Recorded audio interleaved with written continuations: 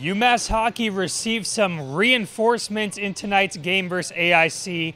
Mark Del Gaizo temporarily returned from injury, and Jake Gaudette and Philip Laganov returned to the lineup after sitting out multiple games. Matt Murray got the start in net.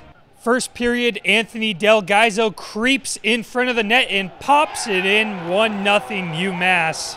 AIC would tie it, but in the second, Anthony Del Gaizo takes out Hugo Reinhardt.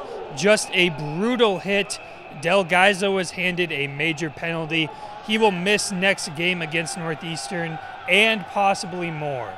No score in that period, so to the third we go, all tied up. Jack Suter manages to force the turnover onto John Leonard's stick, and Leonard hesitates, and bam, he does his thing. 2-1 UMass. Less than a minute later, Reed Lebster launches one, and Kalki Fuke tips it in.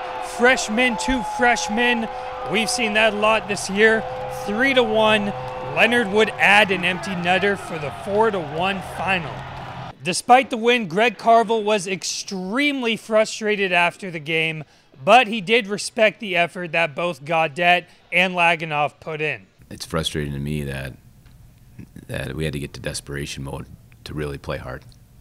The first period, there was no desperation. The only guys who played desperate were the guys that I sat out last weekend, so they were desperate to play tonight. And we kind of just walked into the game, not ready to go. Carville didn't have an update on Mark Del Gaizo's injury. That means that UMass could potentially be without both Del Gaizo brothers in a big upcoming series against Northeastern. For Amherst Wire Sports, I'm Chase Purrington.